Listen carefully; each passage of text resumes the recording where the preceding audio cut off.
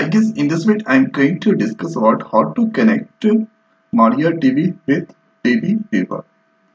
So at here you can see this is MariaDB ID. So at here if I cancel that one and once again I'm going to open MariaDB.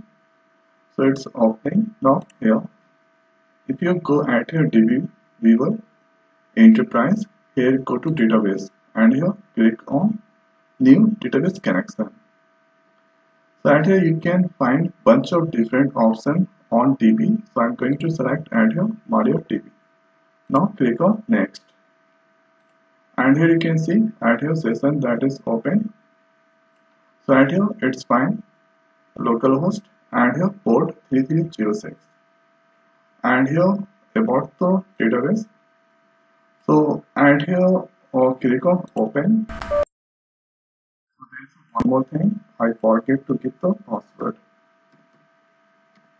So at here this is the username root and here give the password. Now click on open.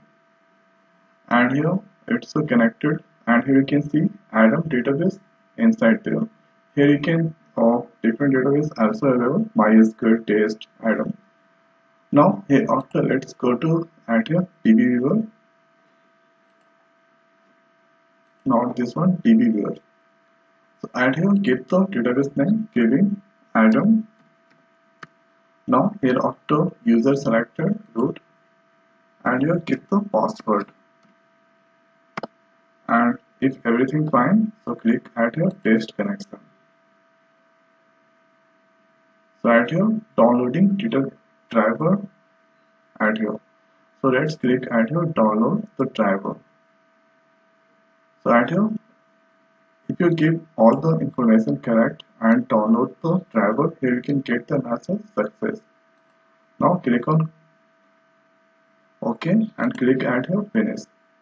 So at here you can see MariaDB come there and here after if you click here, so here, if you go to database, here you can find this database. If you want then here you can create the database by clicking right click here, create new database. So I am going to create the database DB and hereafter click on OK.